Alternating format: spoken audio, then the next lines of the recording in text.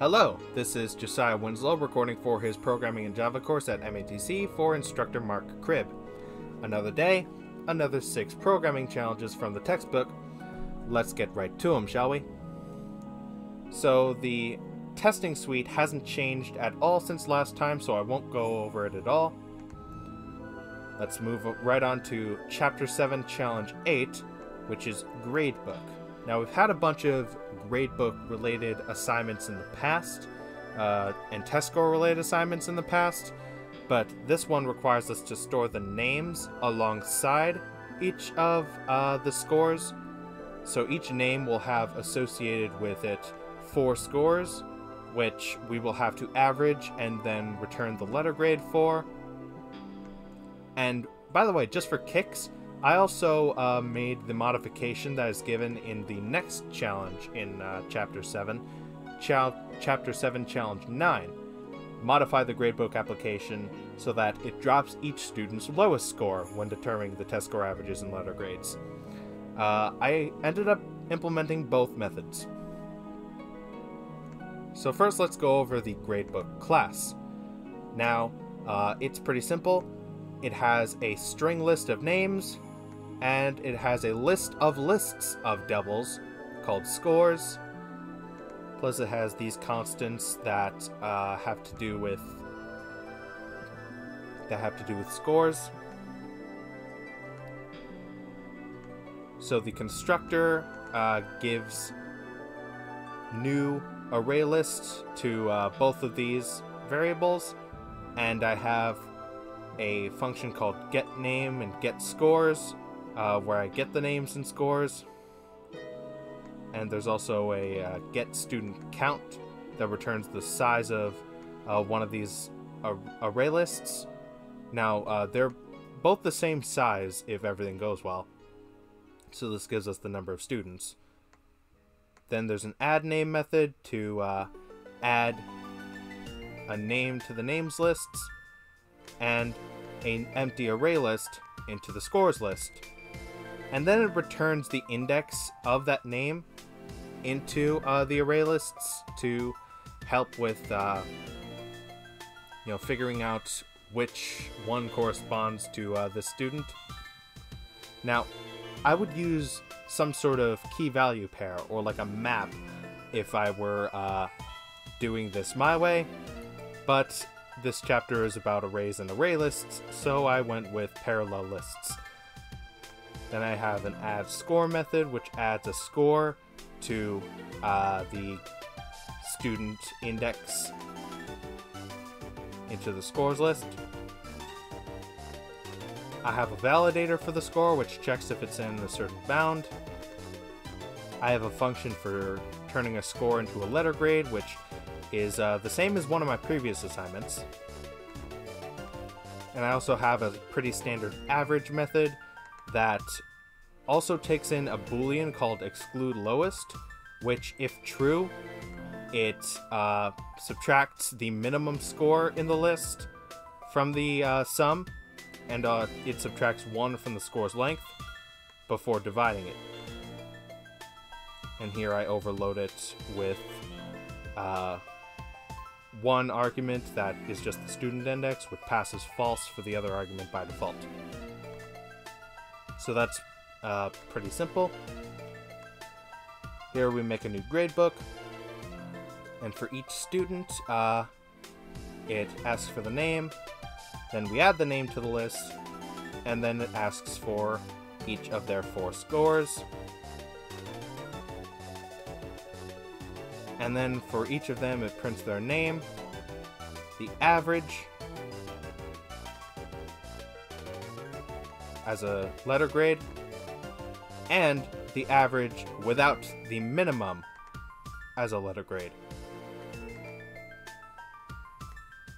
So let's go ahead and test that out. So let's say Amanda is a perfect student. She always gets A+. And let's say Brent is perfect except for one test that he didn't take. Cindy is pretty consistently B range,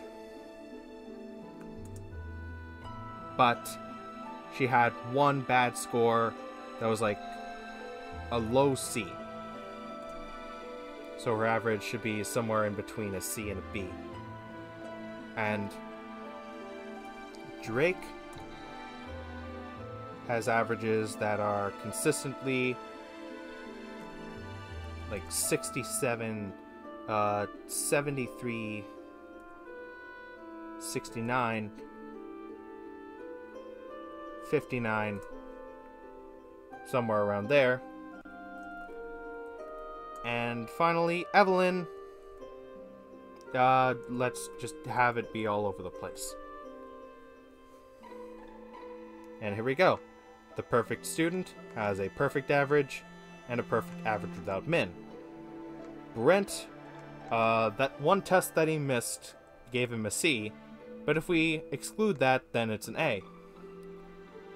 Cindy was a B level student, so she gets a B. Drake has scores that are consistently around 67, so he gets a D. And Evelyn, well, whatever this is, this all checks out. So let's move on to the next challenge, which has to do with file I/O, population data. So there is a website, which is right here, where we can download a file called uspopulation.txt, and we have to read its numbers, calculate the changes in population between all the years, and then we have to find the average, max, and min of that list of changes in population. So here I have the string that is the path on my computer where I've stored it. I chose this to be an absolute path because why not?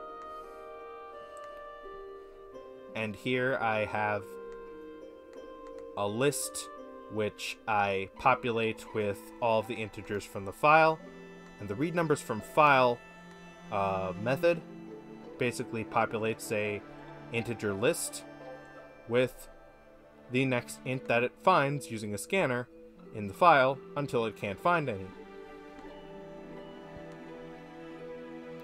And if there's an I/O exception, then it couldn't find the file, and then we return.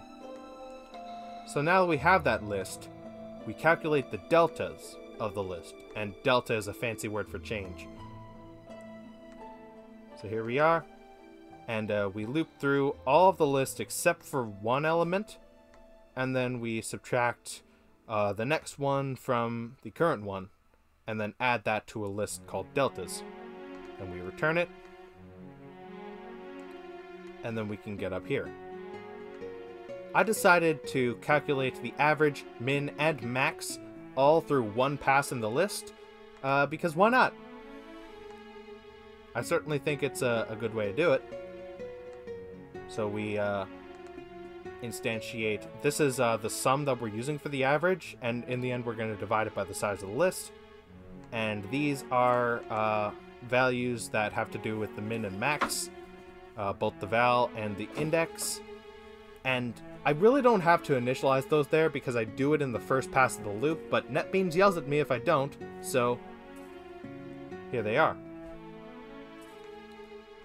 So I go through, I take the current number, add that to the sum, and if it's the first pass through, then the min and max val and min and max index are both set to the first val and 0.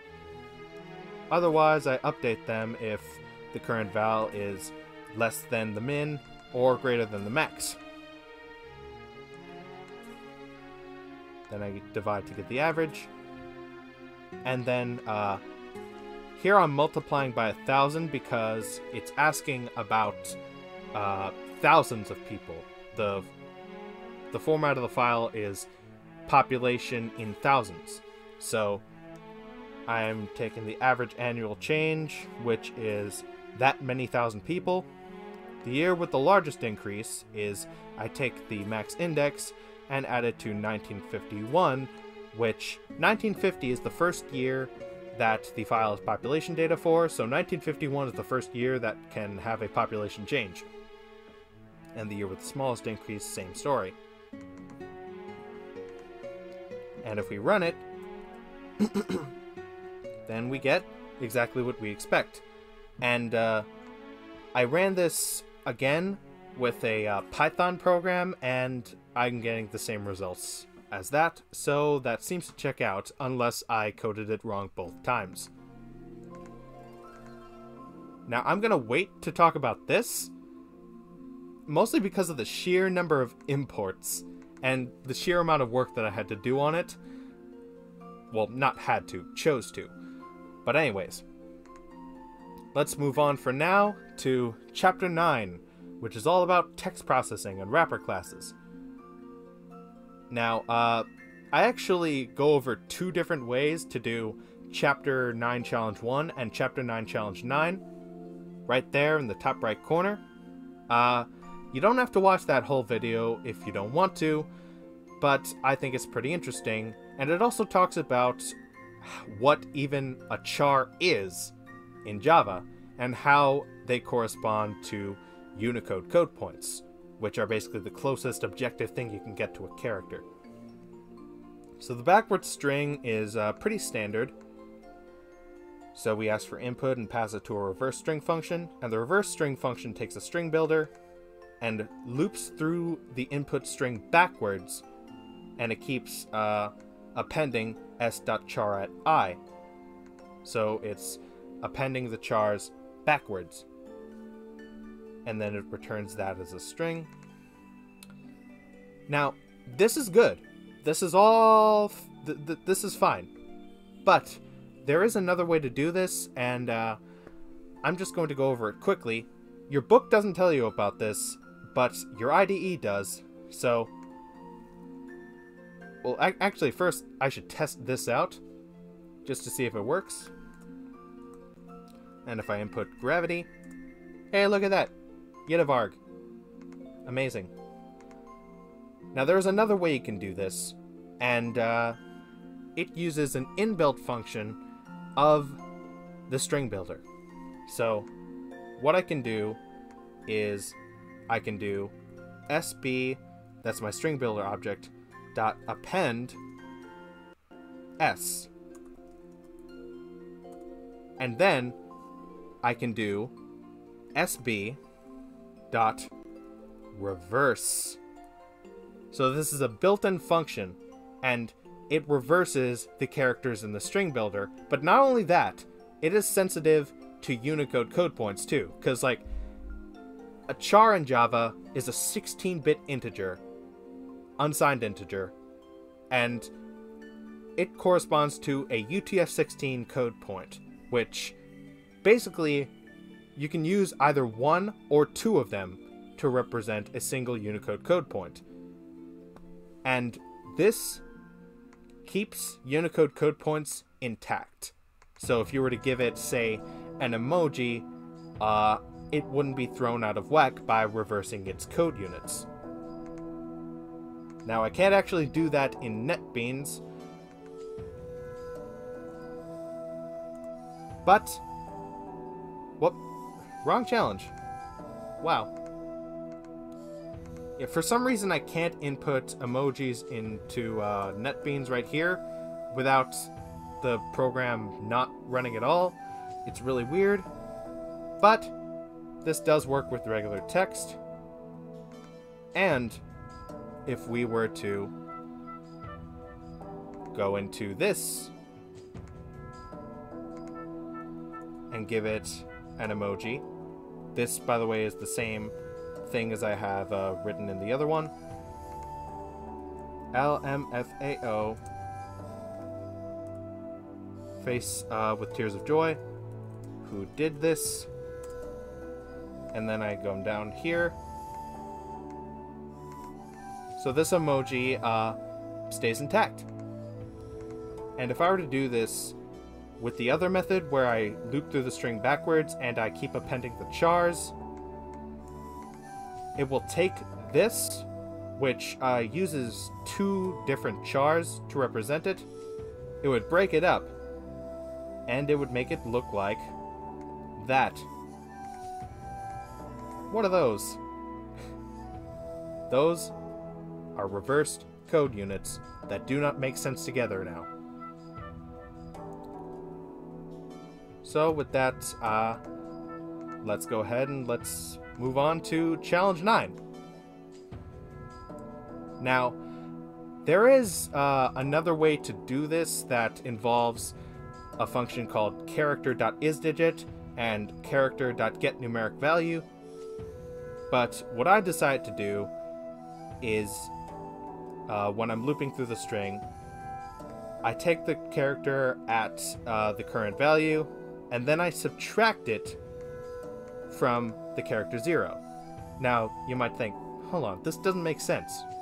You're subtracting characters. Well, characters, if you recall, chars, are 16-bit unsigned integers. No, really, they are 16-bit unsigned integers. Java considers chars an integral data type. And your book will tell you this. If you go into chapter 2, it has a whole section on the char data type, and it even tells you that you can use integers to store into chars, and I found out after experimenting that you can do math to them. So what it does is it takes the code unit value of that char and does arithmetic to that. So when I'm taking this digit, I'm subtracting it from the value for 0, which is 48.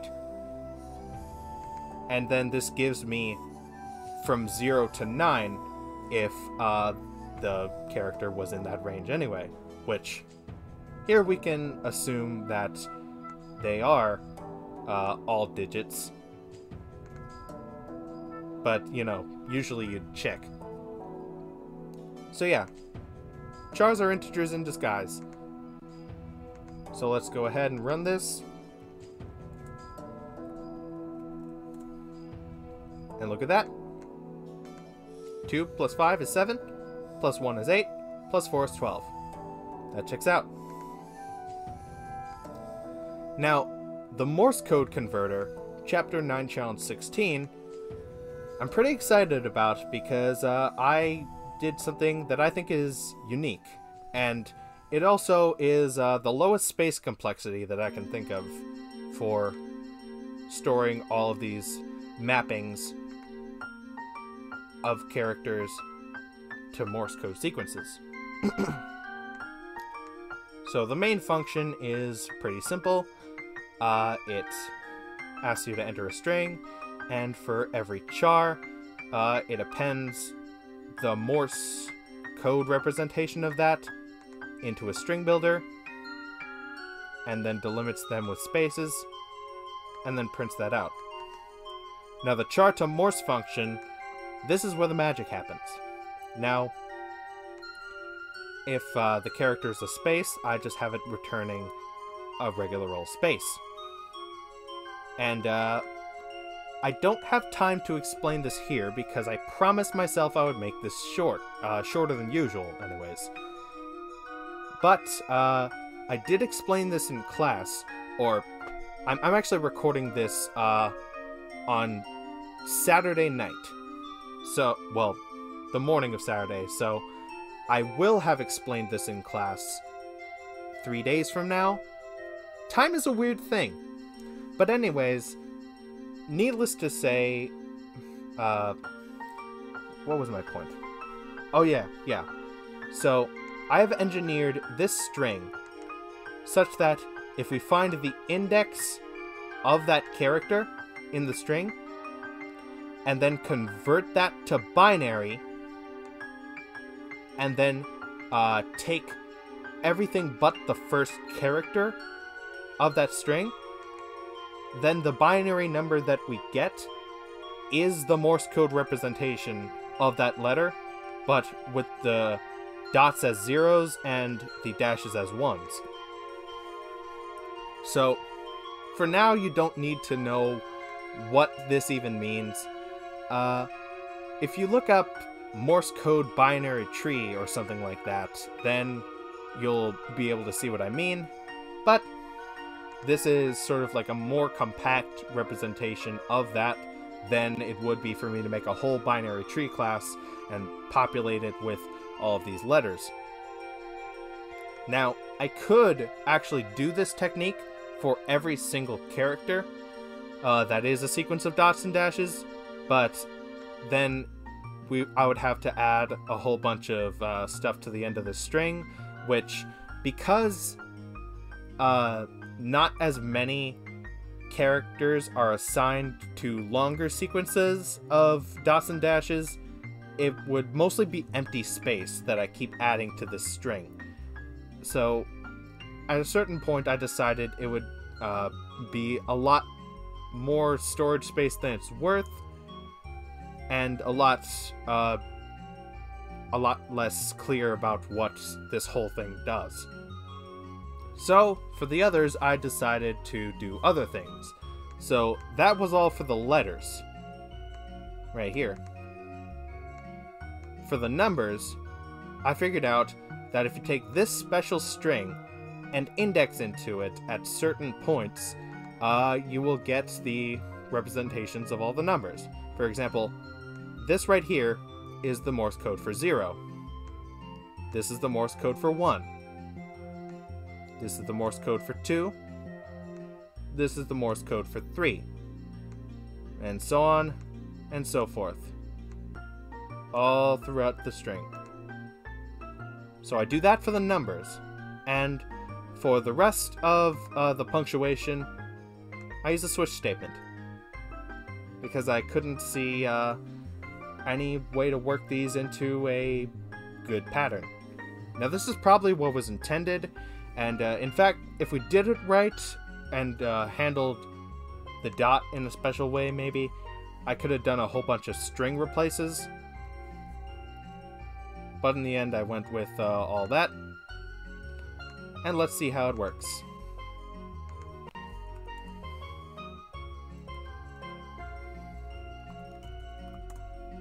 And voila!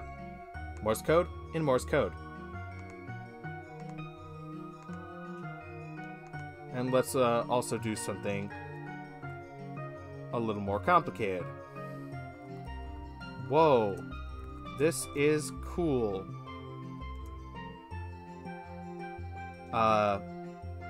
This took 500 hours. There we go. And this all checks out. So finally, let us get to the trivia game. Now, Mr. Crib, I had said to you in one class period that there was a SpongeBob game for PC called Battle for Bikini Bottom, which, if you've ever heard of it, is distinct from the console and Game Boy Advance versions. It's like an entirely different thing. And it has as part of it this trivia game where you answer trivia questions about SpongeBob characters. And it had files that are nicely formatted for this sort of thing, except they were encoded using this one weird scheme that I guess was supposed to make it harder for people to decode and harder for people to change. Which, most of these imports, all of the ones that I have selected, are basically just to deal with that. To deal with decoding the data. Now, instead of a scanner to go through the file, I used a data input stream. And it's like a scanner, except it expects data instead of just text. Text is data. Anyways, so, trivia game, we have to make a question class, and we have to alternate players and answer stuff. So these are what I use as relative paths for each of my trivia files. Now these are the raw files that Battle for Bikini Bottom uses. I have not changed them in any way. And these are all stored alongside my project folder, so that these are... I can simply use these as paths, as relative paths. And these are the topics that each of these trivia files are on. I ask for a trivia topic, validate it, and then once I do that, I get a path object, which is what I need to work with a data input stream. And then I load each of the lines of the file into a string array called file lines. And I also catch exceptions.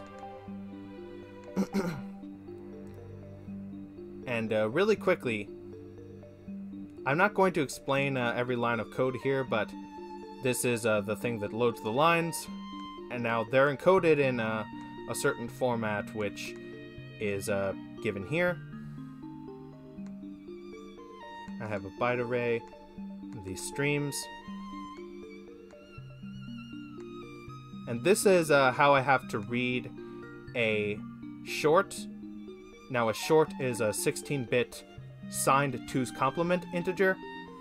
And I have to read one at the start for the number of lines. And the only difficulty is that the data input stream works in big endian byte order. These are encoded in little endian byte order, so I have to reverse these 2 bytes. And I found this snippet to do that, to work with little endian instead. And then for each of those lines, I read one short for their length. Then I read the contents. I deobfuscate them. This is a binary XOR, which is, I find it really interesting, but I'm not going to explain it. And I have to convert those bytes into a string using the character set CP1252, which is Windows code page 1252, and it's I ended up having to use this instead of any other one because this has a special encoding format for apostrophes, the little fancy ones that Microsoft Word, say, will insert, you know, once you do an apostrophe in Microsoft Word. And then once I'm done reading it, I close the data stream, and then I return the result. So where was I? Oh yeah. And from this list of lines, now they're in the format question, answer, answer, answer, answer, correct answer. And so I loop through all of those, getting the current question, each of the answers, and the correct answer is in the form of a char from A to D, which, again, chars are integers in disguise, so I do that to get the right number value. Then I add that as a question using my question constructor, which, by the way, I should have went over that first. It's question is a very simple class with a constructor and a few getters. Apologies that I didn't implement a setter, but I didn't feel it to be necessary this time. And of course, catching exceptions. And so the challenge is that you are supposed to give 5 questions each to 2 players. These trivia files have more than 5 questions each. So what I do, well, more than 10 questions each, excuse me. So I decided to shuffle the list using a Fisher-Yates shuffle before taking the first 10 and putting them into an array of arrays of questions. And now we play the trivia game for each. We have an integer array with player points, and then we fill them with 0, even though we don't technically have to. If we got rid of this, then it would play just fine. But anyways, we loop through each player, and we print out whose turn it is, and then for each question that the player gets, we print out that question, we print out all the answers. I use my input choice char function. It's a very good and trusty function that I coded in my testing suite. And I imported it here to give a choice between A, B, C, and D. And if we got the answer right, we add 1 to our score. Otherwise, we don't. And then once the players are done playing the game, we have to figure out who got the highest score. So I go through and not only do I calculate the maximum score, I also have an array, or not an array, an array list of integers called best, which holds every single player that has that score, that maximum score. And if only one player has the maximum score, then that player wins. Otherwise, and I go over how this happens in my rock, paper, scissors game, which was assignment 4. But I print out it's a tie between players, say, 2, 3, and 7.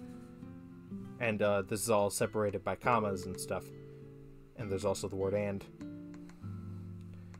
Now this doesn't matter for 2-player game, but for more players, which you can totally do with this same code if you just change one constant, then this will work and it'll do the commas and the and right.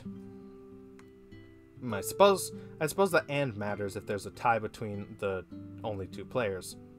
But anyways, let's run us through a game of this, shall we? So, trivia topics.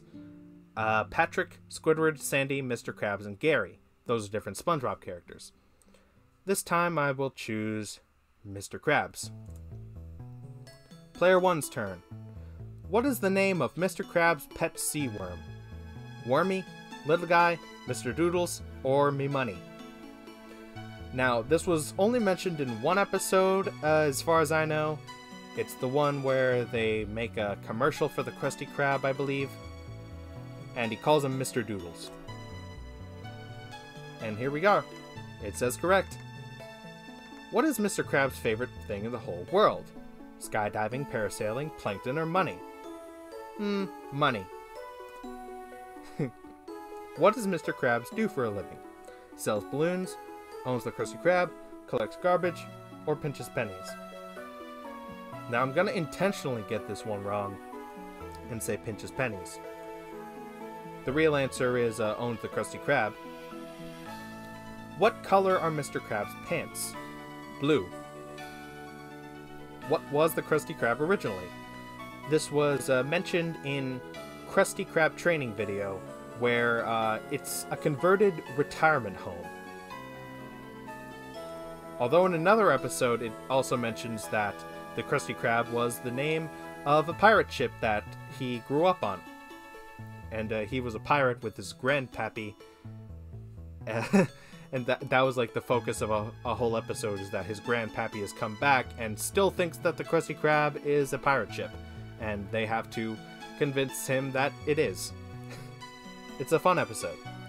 But anyways, now it's player 2's turn. Player 1 got 4 points out of 5. So let's make sure player 2 wins by getting 5 out of 5. What does Mr. Krabs live in? An old shoe, an anchor, a hole in the ground, or a state of disarray? He lives in an anchor. It has been converted into a building. How much does a Krabby Patty cost on Wednesdays? The answer is 99 cents, though usually it's $2.99. That was mentioned in an episode called Imitation Krabs, and that was SpongeBob giving the real Mr. Krabs and an imitation Mr. Krabs, who was a robot, a trick question that only the real Mr. Krabs could answer, but the real Mr. Krabs got all of them wrong, because they're trick questions. How many bumps are on Mr. Krabs' back? 21, 50, 14, it's hard to tell through all that hair, or 3. 3. Correct. What is not on a Krabby Patty? ketchup, onions, lettuce, or special sauce? Special sauce. What is written on the dumpster behind the Krusty Krab? Nematodes are people too? Patchy was here? Squidward smells? Or all of the above? All of the above. This was Sailor Mouth, where it was mentioned. And so player 1, as we expected, got 4 points. Player 2 got 5. Player 2 got more, so player 2 wins. Yay! So, anyways, that was the entire assignment. And I hope you had as much fun listening to it as I did making it. Take care.